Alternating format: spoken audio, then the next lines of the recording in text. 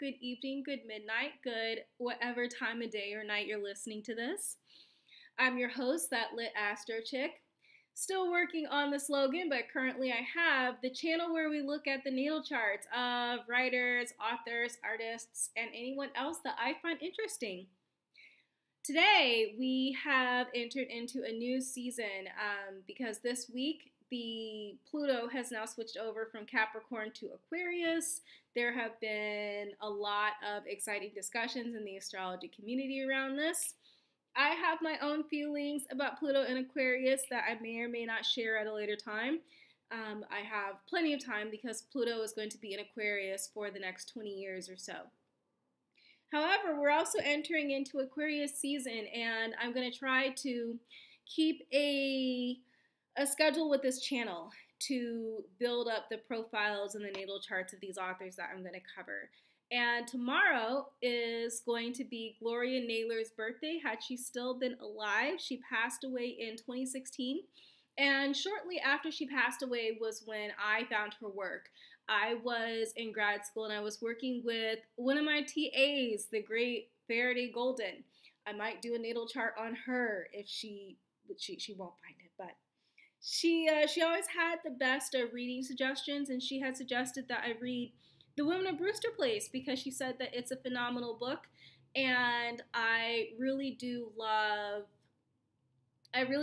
composite novels because they're really difficult works to do, and I really do like the challenge of them.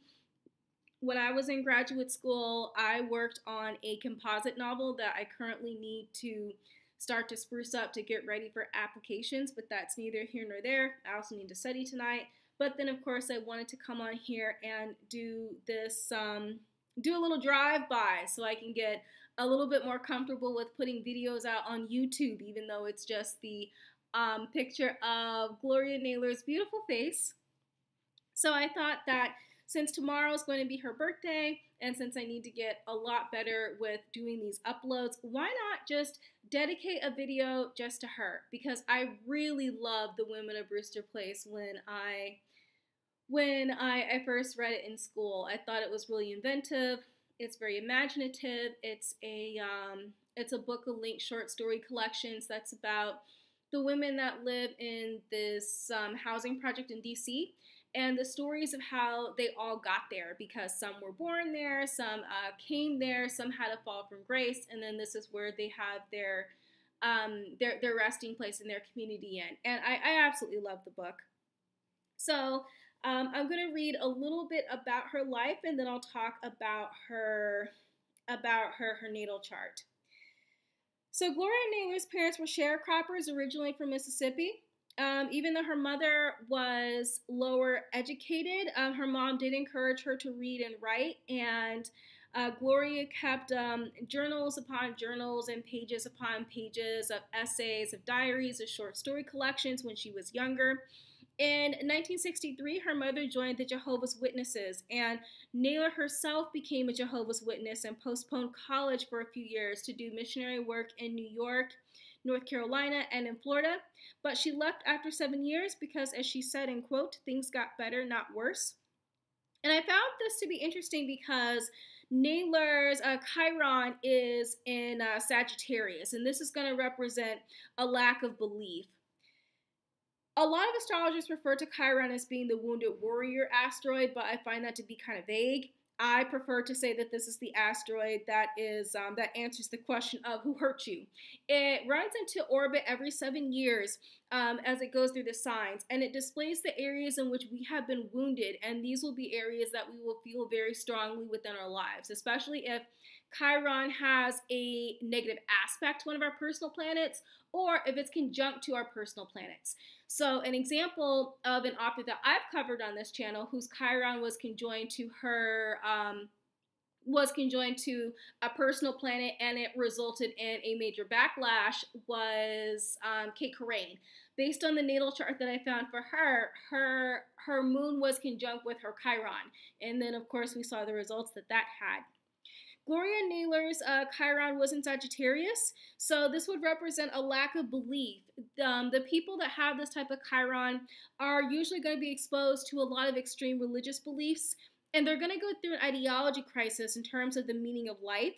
And this could be an element that would have felt expansive to Naylor because Sagittarius is represented by Jupiter, and it's such an expansive planet, and it represents our belief systems, our friends, our fellowships, our faith. So it's obvious during her during her time in the Jehovah's Witness program that she did feel very challenged by her faith, but she did move on from it.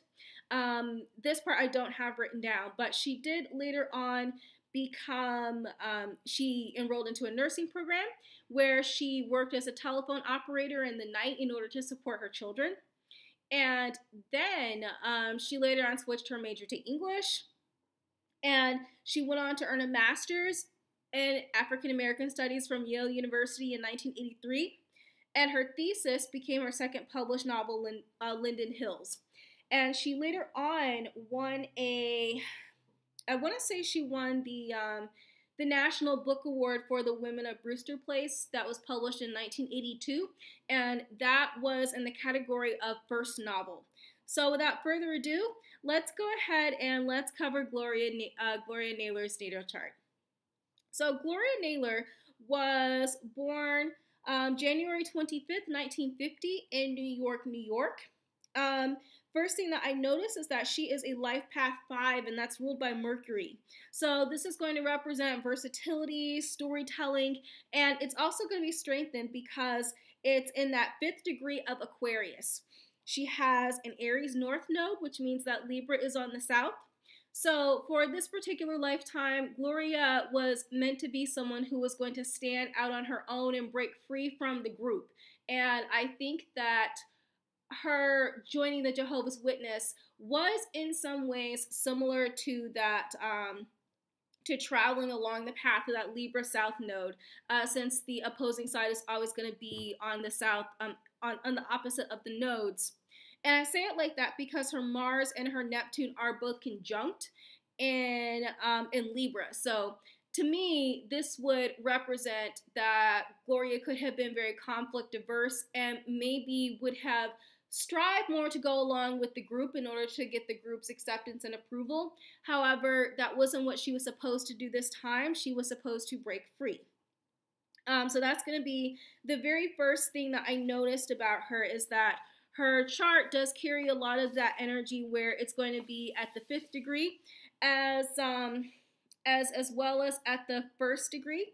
And I say that because her Uranus is in Cancer at the 1st degree. So Uranus in Cancer would refer to someone who most likely has changed their homes a lot of times, and someone who could have possibly ran away from home. And at that 1st degree, 1 represents the sun, and the sun is ruled by Leo, and this represents manhood, everything to do with masculinity.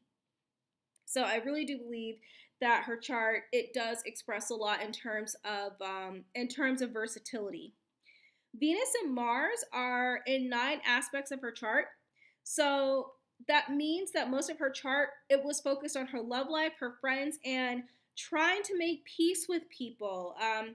And I have skipped around a little bit with this. However, her sun is at the 5th degree of Aquarius. And in fact, she has an Aquarius stellium because her sun, Venus, Jupiter, Neptune and her midheaven are all in Aquarius. Aquarius is represented by the planet Uranus. It's a planet that represents inventions, freedom, rebellion, being a trendsetter. Like I said before, she had a very inventive way of telling stories that I really, really appreciated. I'm just going to go on a quick sidebar with that. Like, one of the most impactful stories that I read in the collection was the very first one, which was Maddie Michael. It's the first one. If you open up the Women of Brewster's Place, it's the very first story in there. And I really did love that story because of the way that she's able to track time and place. It's not done in the same way as in, like, it's been a while since I've read the story, but she doesn't tell us exactly where Maddie is, or about Maddie's identity, but it's told through different things. So For example, Maddie's last name, her family chose it as a way to break away from the white slave owners that they had because the last name was under Michael's and then they chose Michael.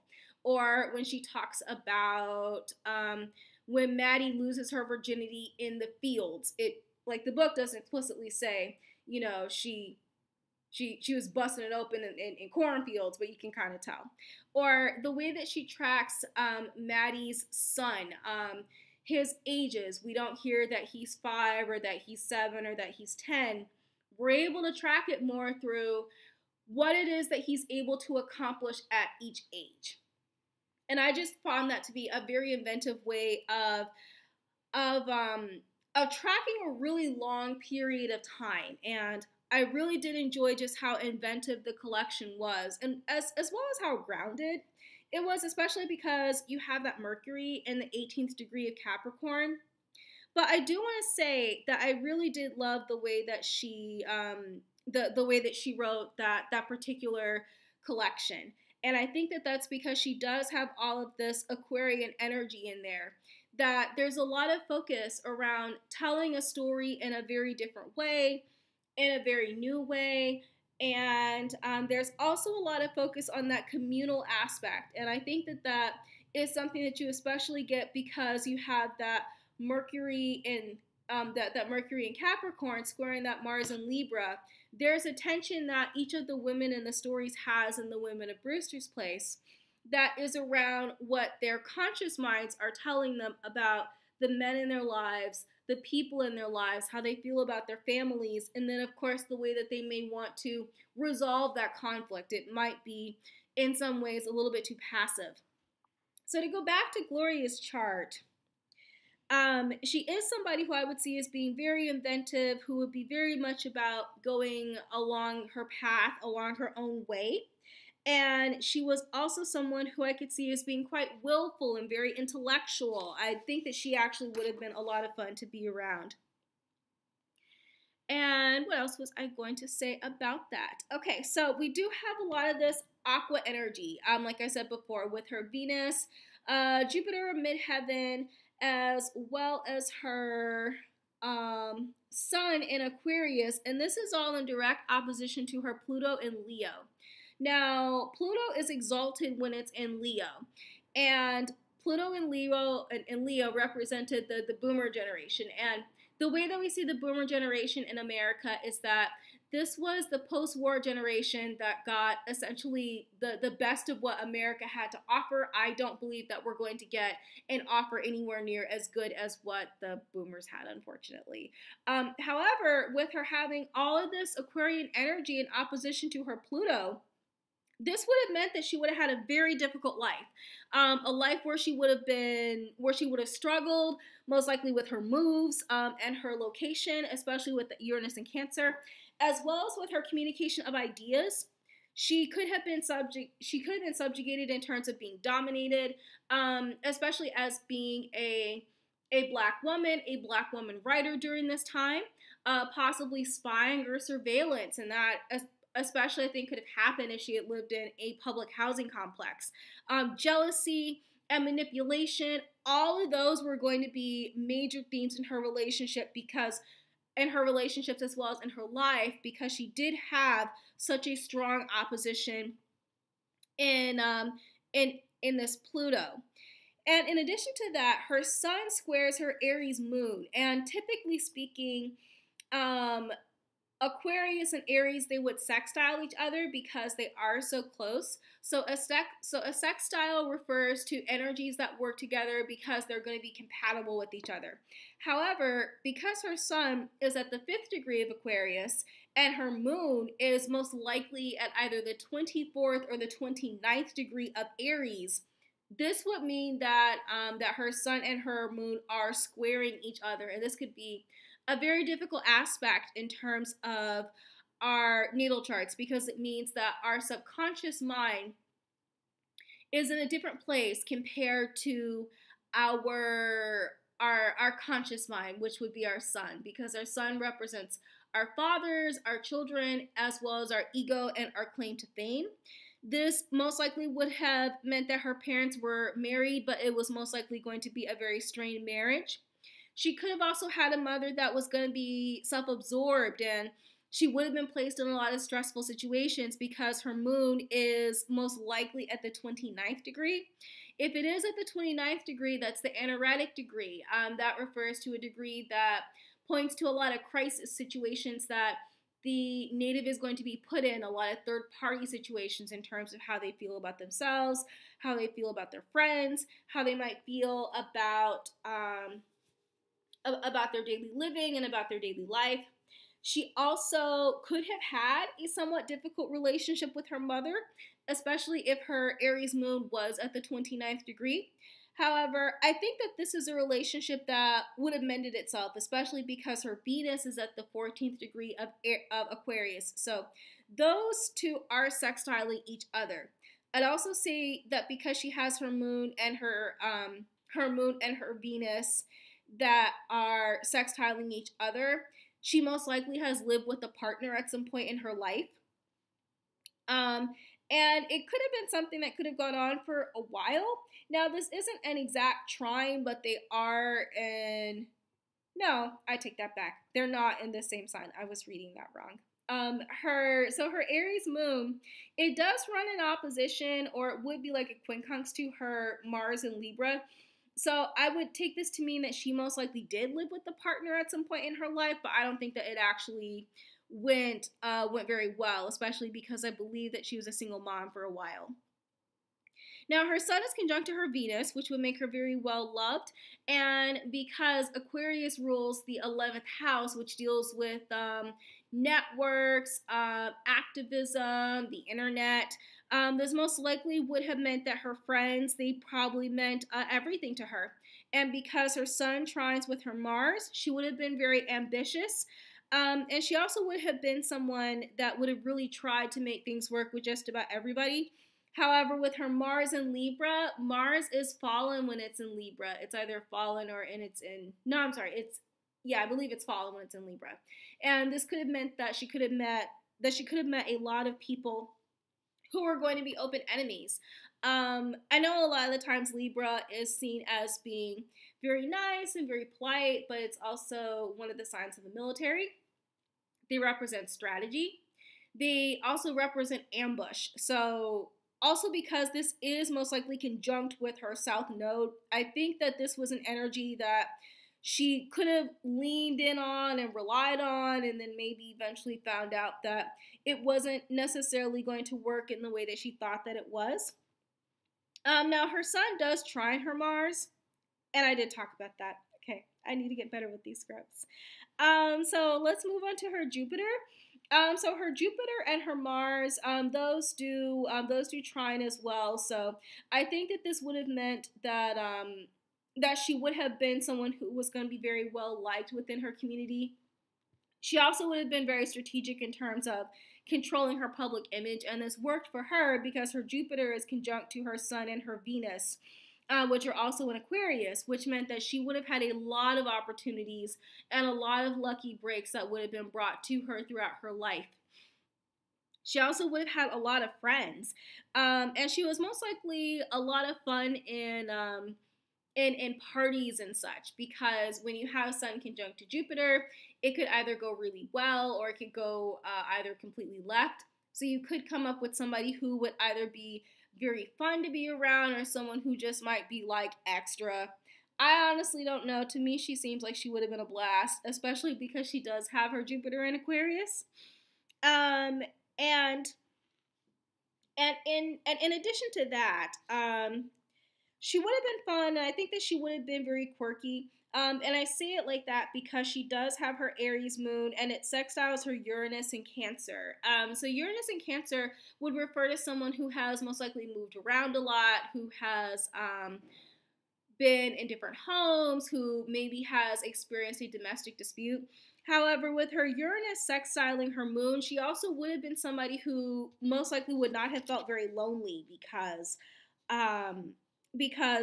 as soon as she loses one person, then she's going to have a new person that's going to come in. So, in addition to that, I also wanted to talk a little bit more about her Mercury and her Saturn in Virgo. Now, Saturn in Virgo, this ability I think would have made her very perfectionistic. It would have made her very hardworking. I also think this would have made her a very good editor. And one of the things that I appreciated about The Women of Brewster Place is how fascinating it was in terms of the way that she edited work, as well as her pacing and which scenes she chose and which she chose to summarize. It really is a masterclass of a fiction book, especially when it comes to the craft of fiction. She could have also been somebody who struggled with making a routine early on with her Saturn and Virgo. And I would say that because her Mercury and her Saturn, these two trine, so they are of the same element, this would have made her somebody who, once again, would have been very good at protecting her reputation. And this also would have been a very good aspect in terms of making money, because it would have been something that would have been on the top of her on the top of her conscious mind, because our Mercury represents what we think about in the day to day. Now, she also could have struggled with being self-indulgent, because she does have so much of that energy that is in Aquarius. And also with her Sun conjunct Jupiter in Aquarius, this would have made her very self-indulgent, very outgoing. Maybe she would have wanted to party or socialize a little bit too much. And in addition to that, her Saturn squares her Chiron in Sagittarius, which meant that she would have struggled in terms of how to implement her faith into her routine, as well as how to believe in it. So let's talk a little bit more about her Neptune, and I swear I'm gonna get faster at these. Her Neptune in Libra, this trines with her Venus, Sun in midheaven. It would have made her very inspirational, very creative, very fun. It would have given her a very ethereal quality. However, because her Mars is conjunct to her Neptune, she may have had a hard time with making decisions. She may have been someone who may have overlooked conflict until it was way too late. She also could have been somebody who would have made open enemies, but maybe would not have known about it. And I believe that she maybe would have wanted to be married or had children. I believe that she was a single mother. And maybe that strong desire for love, as well as her conflict avoidance with Mars and Libra, would have meant that she would have felt imprisoned by the love that she felt for herself, or for the others around her, or for the men around her.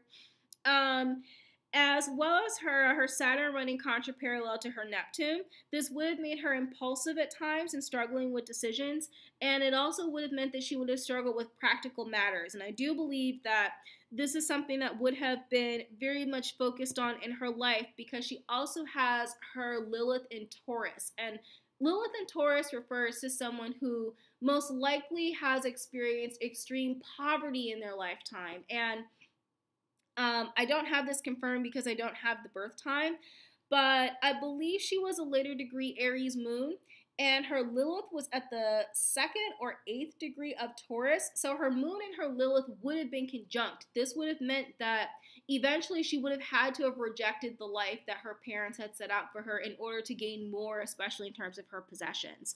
And in addition to that, to going back to her Earth signs, her Mercury in Capricorn, it does square her Neptune, and this would have represented a deception that she would have had throughout her life. But sometimes this could have included deception around friends, deception around partners, responsibilities.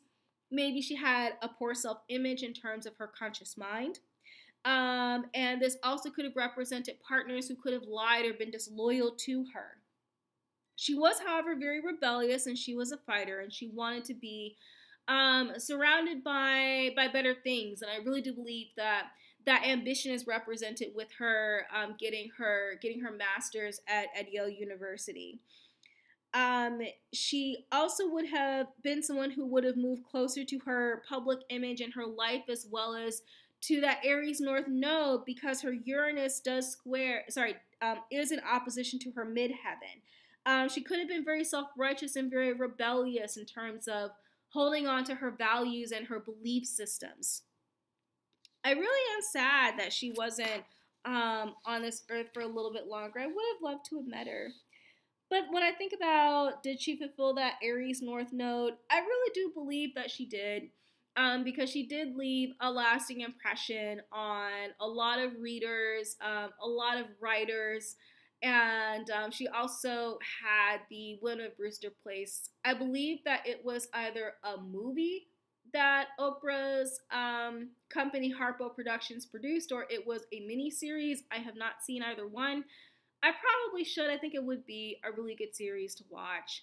But she did leave a very lasting impression in terms of the way that we see Black women in, especially in literature spaces and literary spaces. And I know that Alice Walker and Zora Neale Hurston, which will also be some natal charts that I'll look at, that they were really big impacts on her. And I think in turn, she paid it forward by leaving a legacy behind of her books. And that was definitely fulfilled with her Aries North node.